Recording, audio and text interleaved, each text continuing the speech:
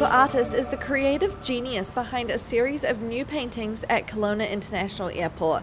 His exhibition, which is based in the security area of the airport, features 6 vibrant, multi-layered portraits designed to celebrate syilx history and culture. Kelowna Art Gallery approached me, asked if I'd be interested in exhibiting here, and I actually was able to see the space coming home from Ottawa one day, and I seen it and I said, yeah, you know, that's actually a really awesome exhibit space, a lot of traffic, a lot of people, so I took the gallery up on their offer. He spent the last 3 months painting 6 canvases featuring generational snapshots, such as 2 nieces snapping a selfie and a grandfather teaching his young granddaughter how to plant seeds.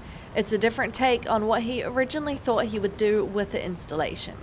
As syilx people, a lot of times people don't realize that we have a number of communities throughout the nation here, and so initially I wanted to show that we were still here, and it was supposed to be a village scene of a lot of traditional activities, and because of COVID it changed. So rethinking it, I really looked at the youth. The younger generation is learning from our older generation now, and they're really carrying it forward. The exhibition opened on July 8th and will remain open until July 2021.